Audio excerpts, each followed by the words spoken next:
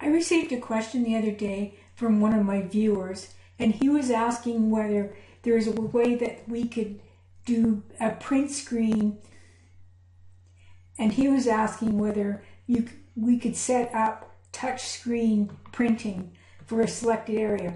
So let's say that, pretend that this is my finger, that we are selecting with our finger this area, and we would like just to print the selected area.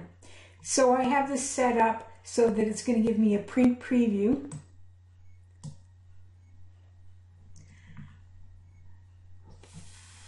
And there you have our selected values from there, and you could either print from here, or I have in my code one command that you just take off the comment for and it would print for you.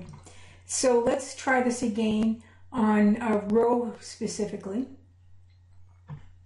So I'm going to go close print preview, and let's say we just wanted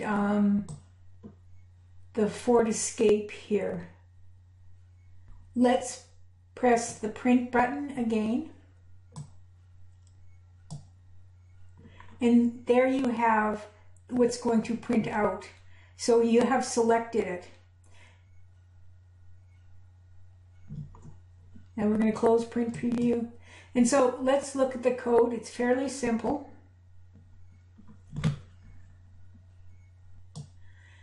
So here's my code.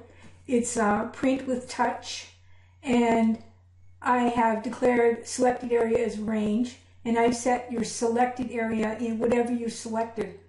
And then I'm going selected area print preview, and then if you took off the comment, then it would just print it right out.